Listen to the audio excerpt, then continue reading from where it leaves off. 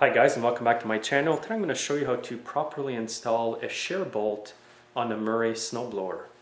I had this blower come in the other day and it's a Murray snowblower. And here's an example of a shear pin that's not installed properly. You can see the head of the bolt is sunk in right into the hole. What I'm going to do now is remove this bolt. It's actually not a true shear pin. It's a regular bolt, and that's bad because if you hit something, it may not break and it can cause damage to your gearbox over here. So I've got the old bolt removed.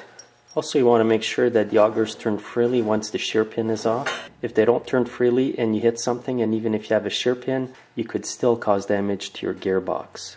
Now in my hand I have a new shear pin designed for this snowblower. You can see it has a little collar. You would insert it into the bolt or the shear pin. And now what you do is with the bigger hole of the auger, which this one is, if I turn it you can see the hole smaller. So it's bigger on one side. I'm going to bring it back. That's the side you want to install the bolt with the collar. The collar will fit into the hole, just like this. And then you want to go on the other side and put the nut on. Now with the 7/16 wrench, hold the nut on this side. And now you can tighten up the bolt. Now you don't want to over tighten the shear pin. I'll show you where the happy medium is. So now it's tight. I'm going to back off a bit.